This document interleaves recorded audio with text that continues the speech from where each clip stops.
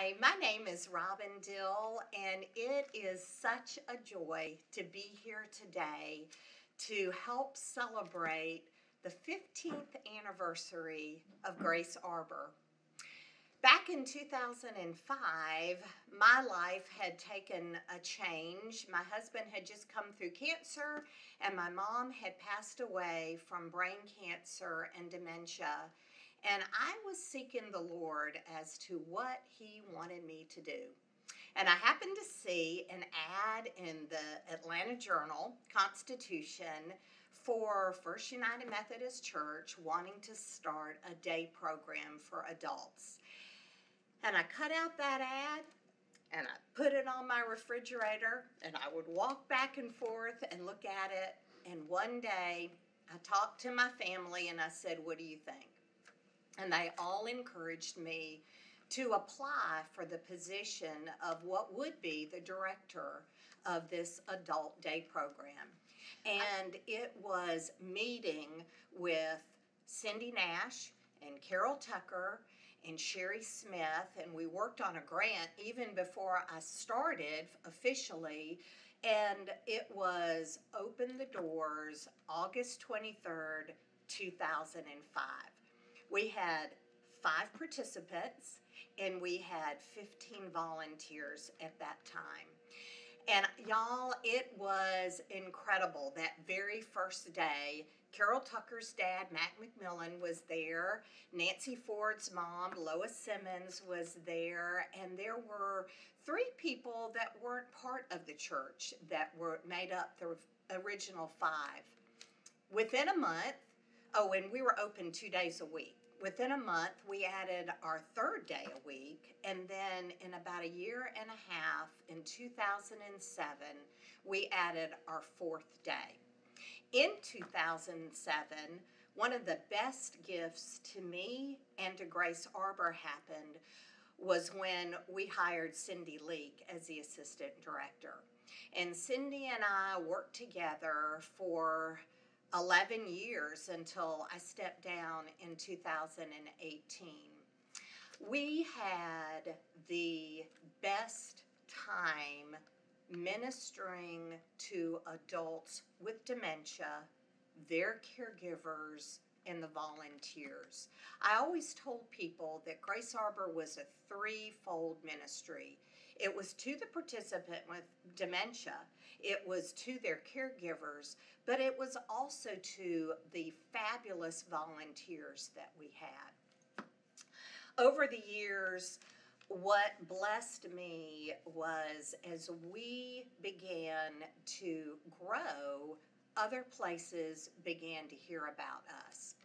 Kind of going backwards, Governor Perdue had a grant that he had offered to churches to start respite ministries. And Grace Arbor was actually the first church to take him up on that grant and to open their doors.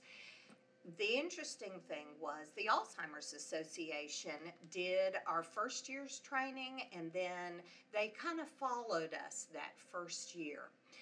They had given us a publication for the first year. It was an Alzheimer's quarterly.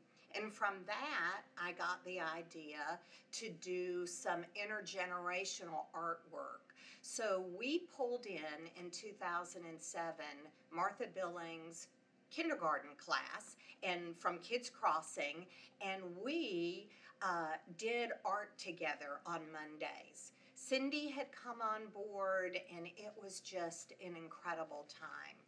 We had fabulous musicians over the years, and it was a time where our folks could, in the morning, sing hymns, but in the afternoon, get up and dance. And it was the best way to end the day.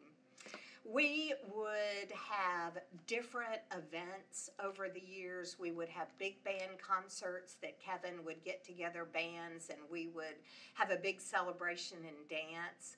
We did renewal of vow services where we honored couples each year and renewed their vows. We did celebrations of anniversaries and honored volunteers and different people that had sewn into this program. You've already heard from Brad Smith, but the Bluebird Box Ministry was one that taught me how much our folks with dementia wanted to engage in purposeful activities, and that they could build those Bluebird boxes and know, number one, it went to a great cause because at the time we were supporting the clinic across the street, but also for people to have them up in their yards and to see bluebirds come and nest and see the fledging process. It was just incredible. So the Bluebird Box Ministry has always had a special place in my heart.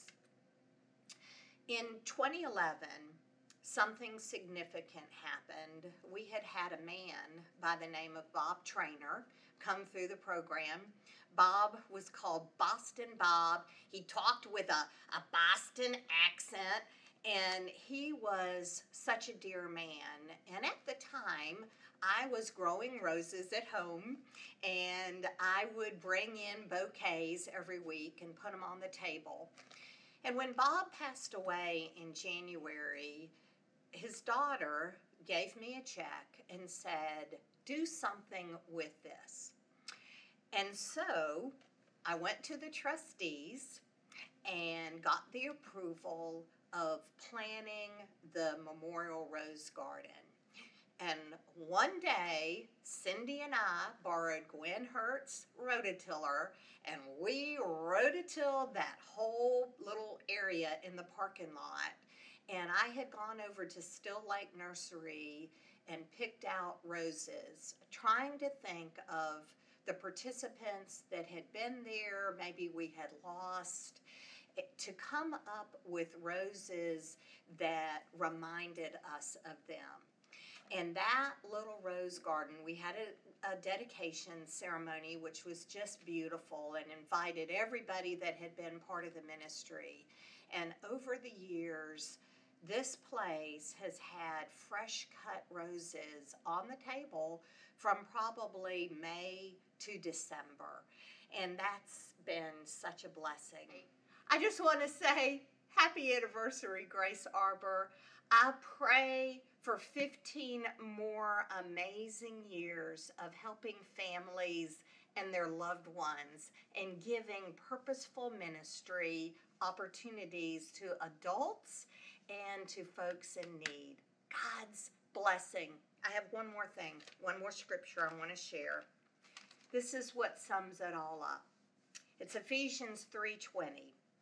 Now, to him who is able to do immeasurably more than all we can ask or imagine, according to his power that is at work within us, to him be the glory in the church, in this church, and in Christ Jesus through all generations, forever and ever. Amen.